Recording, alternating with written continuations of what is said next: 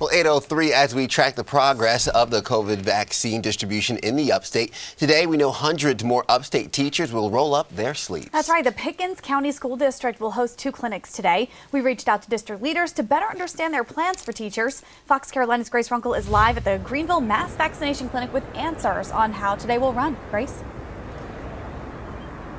Well, doors just opened up a few minutes ago and people are already inside here at the Greenville Mass Vaccination Clinic getting vaccinated. Now, we're off to the side here because we want to protect people's privacy, so we don't want to show you going inside. But there was a little bit of a line this morning waiting outside when doors opened up. We know that the Pickens County School District says that they expect hundreds of people to come through here today. Teachers, staff, bus drivers, all those different positions. They said in total they have about 2,000 employees. So while they're all trying to get through this vaccination process, students in Pickens County, they have an e-learning day, so they won't have to be going into the classroom today while teachers are working to get vaccinated. We took a look at the district's numbers, and again, there are 2,000 employees altogether, and those wishing to get vaccinated can also go to the Oconee Memorial Hospital.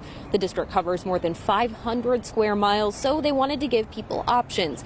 Now, if teachers or staff want to come in and get vaccinated, the good news is they don't have to have an appointment. This is going to be a walk-in clinic for district employees, and we got a breakdown of their schedule. Spokesperson John Eby says they've set aside 2-hour blocks for 4 different groups based on last names. At the end of the day, there's a makeup period for anyone who missed their slot. We think it's going to be pretty orderly. We don't think there are going to be long lines, hoping there aren't. Although, hey, if there are, it's a good problem to have because it means a lot of people are wanting to be vaccinated, and that's what we need to get back to normal.